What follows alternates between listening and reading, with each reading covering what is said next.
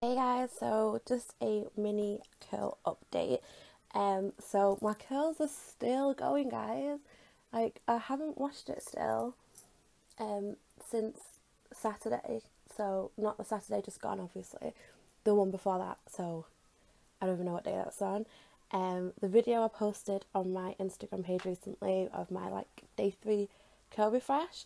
That's still kind of what I've been doing. So I've been using a fine mist spray bottle rather than soaking my hair, and I've just been spraying that on my hair while it's still in the pineapple section in it, and then applying the Aunt Jackie's Quench Leave-In and the Aunt Jackie's Curl a la Custard, just one after the other in the two sections, and that's it. And my curls are popping still.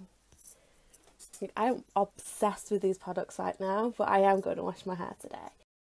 So yeah, I don't really think that my scalp doesn't feel itchy, my hair doesn't feel mushy or weighed down in any way. It feels really soft, it's really fluffy. Even this top back section, which is usually really frizzy, I have definition going on here. So the reason why I decided to see how long I can stretch out my wash days is because I usually wash my hair every single Sunday.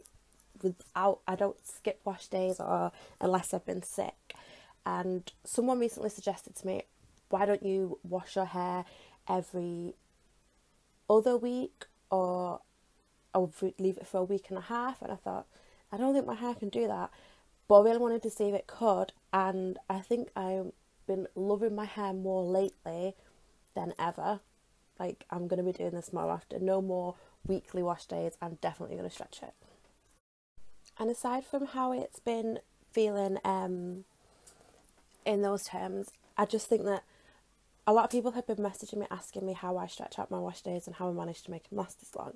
And really, if you are going to be mixing products constantly, so you're going to jump from Shea Moisture to Cantu, you're going to use Shea Moisture for 3 days and then you're going to use Cantu for the next, you are going to find that at some point these products are not going to work together. I obviously have just literally been using the same two products all week. I started on my wash day using these two, and we're on, I think, day 10, and I've still just been using these two, and I haven't found any issues. However, in the past, when I've stretched out wash days for 8 days, I've been mixing different products, and we all know the back of the hand test, right? So the back of the hand test, basically. So yeah, sorry guys, I'm filming this on my phone camera, so excuse the jumps. Basically the back of the hand test, so you get one product, you put it in the back of your hand, you put the next product on top of it and you mix it.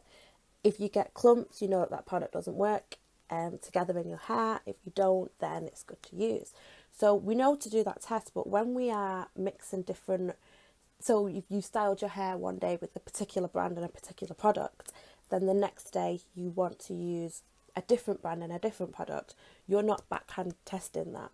So you're just going to dampen your hair or do what you do and then put this new product on top of old product that's already on your hair. Like, that is not going to be a good way to, one, test a product out and see how it works for you, and secondly, you just don't know what it's going to do to your hair. So you might end up finding you've got clumps in your hair and then you need to wash your hair, not because your hair needs washing, because you've made that big mistake.